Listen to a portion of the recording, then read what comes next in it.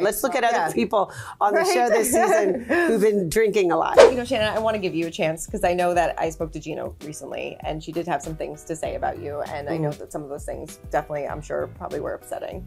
Well, I mean, pretty much most of it was. I mean, I did make a comment that I regret. And I think it was taken out of context or expanded more. I did make a comment that, you know, had the officers come to arrest her and her kids were there, they would have taken them temporarily. It didn't mean that her children would ever be put in the system because she wasn't a good mother. That was never the case, so I apologize for that. But for her to come at me and say that I need, and I'm not looking at my life and that I have, done actionable, I've done things that where they could come after me legally. It's like, I haven't. So I think she needs to take a little step back and maybe not make Shannon Beador her storyline every season.